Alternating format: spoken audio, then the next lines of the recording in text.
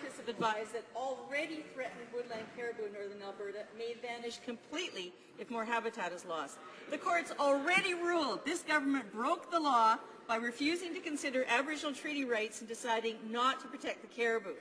And Conservatives sit on their hands while Alberta keeps leasing out these lands for oil sands extraction.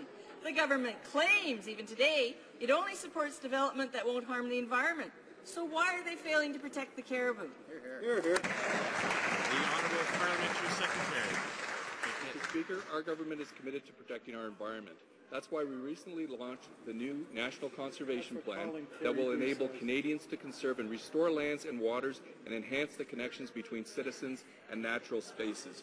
We've also created 2 national marine conservation areas, 3 marine protected areas, 3 national wildlife areas, 2 national parks, 1 historic site. The total areas of lands we have protected is an area twice the size of Vancouver Island. We're very proud of that, Mr. Speaker.